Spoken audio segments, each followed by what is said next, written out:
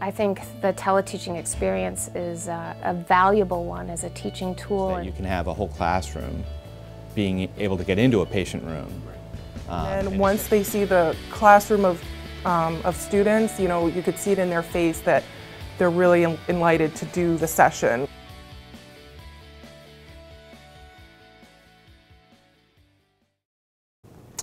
Hello, my name is Jim Cavanaugh. I'm an associate professor in the Department of Physical Therapy here at the University of New England. And today I'd like to talk to you about teleteaching. Teleteaching is a novel educational tool that we developed several years ago. It uses encrypted video conferencing technology to stream patient care sessions over the internet into a classroom here on the UNE Portland campus. The sessions are occurring live. They are unscripted, and they provide students in the classroom with an opportunity to see an acute care environment in a way that they are not otherwise able to do. We developed teleteaching to address two major problems that we were having in the classroom. The first was that class sizes have been growing in recent years, which has made it difficult for us to send students out into local clinical environments. The second problem is that clinicians who work in local healthcare facilities have become increasingly busy and many times have a difficult time coming to the classroom to share their experiences with UNE students. Hi, I'm Liz Pontius. I'm a physical therapist here at Maine Medical Center. I've been involved in the teleteaching program for 3 years now, and it's just been a great experience all around. I'd have to say that from a physical therapist point of view, a clinician, it has benefits for me. When I'm in a teaching mode, I'm actually looking at my patients differently. And on a personal level, it's just very rewarding. I enjoy education and I enjoy being involved in it very much. And so to know that I'm providing students with a quality learning experience, that's very personally rewarding to me. Teleteaching has really enhanced my ability as an instructor to bring examples of patient care to the students. There are many benefits that I can think of. First of all, the sessions are live and completely unscripted for the most part, so that what students see on the screen is the kind of thing that they're going to see when they're actually out in the clinic. The experience for them is a shared learning experience. They're all seeing the same patient together, which is particularly helpful with such a large group of students. What we see on the screen are examples of clinical decision making, clinical reasoning, examples of examination techniques, interventions, a whole variety of things that are captured in real time in a way that is completely different than a typical paper case that I might otherwise give the students to discuss in the classroom. I think that for the students, I can only imagine, thinking back to my own experience in school, in a classroom talking about these concepts of what tone looks like, abnormal tone, or what it means to move a patient this way or that.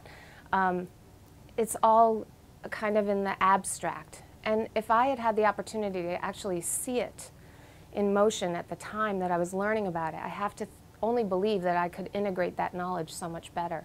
I was maybe surprised by some of the benefits I saw to my patients, things that I hadn't expected to see.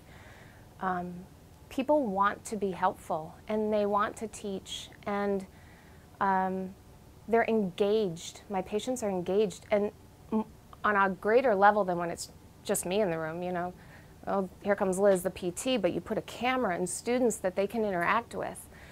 They lighten up, they brighten up, they're engaged. That's really exciting to see.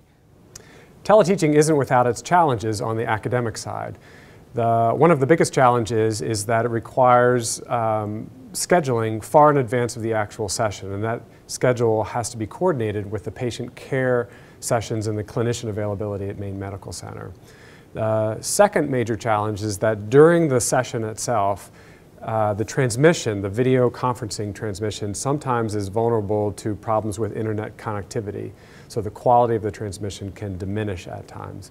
And finally, we found that students oftentimes have difficulty, or they're not very quick to interact with the patients and clinicians that they see on the screen, whether that's because they feel intimidated by the technology or they're uncomfortable asking the question in front of their classmates, whatever the reason. But a lot of times the interaction has to be facilitated by the instructor. I say no downside, but it's not without its challenges, and it's not without effort to pull it off. So I want to be honest about that. You can only imagine as a busy clinician with a caseload bigger than you'll ever get to, and this is the day you're doing teleteaching. And we're good to go in a half hour, and suddenly something's happened with the patient that you had planned to do the experience with. So it's like full panic mode, trying to find the next patient. You know, you try to anticipate, you try to have a couple people lined up that are willing. So there can be a little bit of a stress factor. There is some time that's involved. You hope to find just the right patient because you want it to be a good experience. So that takes time. Anticipating who's going to still be here 3 days from now when this is all going to go off magically. And then the consent. So sometimes it sounds really great in the abstract, but on the day that it's about to happen, we've had some patients get cold feet, a little nervous about that idea of being in front of a group of other people over the camera. So there is some scrambling and some time that you have to be willing to invest to make it happen. But I would say all in all, definitely worth it. Teleteaching first started in a physical therapy classroom. Soon after we ran our first session, we invited occupational therapy students to join the physical therapy students to see the same patient care session together. So there's really no reason why teleteaching couldn't be expanded to include even additional health professions training programs, students from those programs having a shared learning experience together, all of them watching the same experience. Similarly, there's no reason why other health professions training programs couldn't use teleteaching for their own purposes, whether it's dental medicine, pharmacy, social work, nursing. The list is really endless. Anytime there's a need to bring a real-life, live, unscripted patient care session into the classroom for students then to evaluate and discuss makes teleteaching an excellent educational tool.